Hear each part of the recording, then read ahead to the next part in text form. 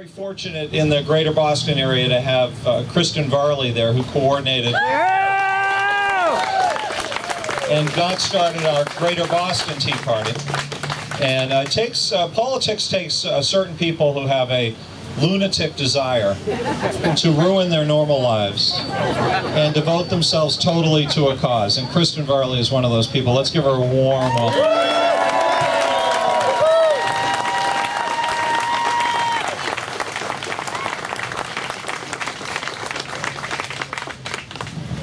So wow, this is absolutely unbelievable. I'm always stunned when I get involved in an event and then other people show up for it. I always figured when we first got ready to do our first protest on tax day of 2009, I said, well, if all else fails, it'll be myself and about a dozen of my mommy friends from school on the Common. We'll head over to Starbucks, we'll have our lattes, we'll bang a couple pans together. And it has just been absolutely heartwarming and inspiring to me every time I come out to see hundreds of people, thousands of people gathered to support ideals that I believe in, that we all believe in, that government has a role and they have overstepped their bounds.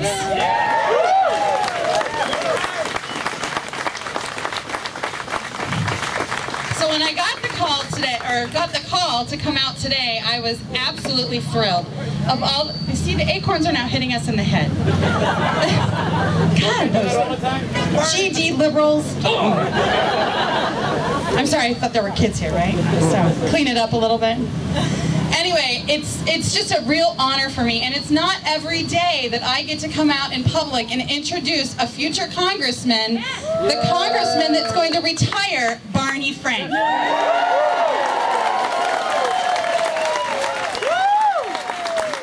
I have officially arrived, in my own opinion. And I'm hoping to get a job out of it eventually. Something that pays a little more than community organizer. The glass ceiling on that one's pretty high. It's community organizer straight to president. So this is a really big day for Sean, to have people, ordinary voters, citizens coming out to show their support for him right here in the heart of the district, while just down the road we have Bill Clinton stopping for Barney Frank.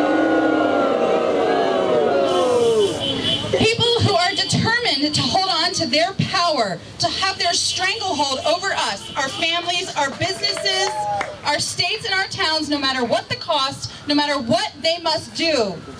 We are not going to be silent any longer. We are witnessing the end of an era of big government, an era of financial destruction, and we are here to bring in a new era of American revival. So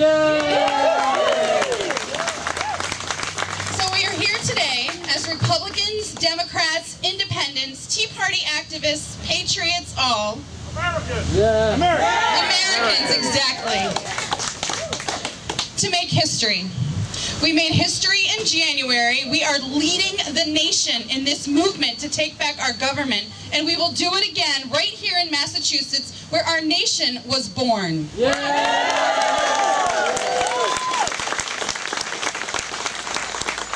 Citizens are awakened. They are taking to the streets. We recognize that we have leadership, rather, now, finally, that recognizes our intrinsic desire to be free. That recognizes that we excel when we can support ourselves, take care of ourselves, and follow our dreams. And most importantly, well, it didn't like that.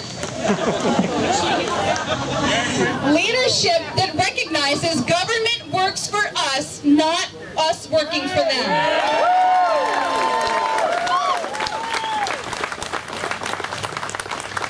And we have seen great examples of that today.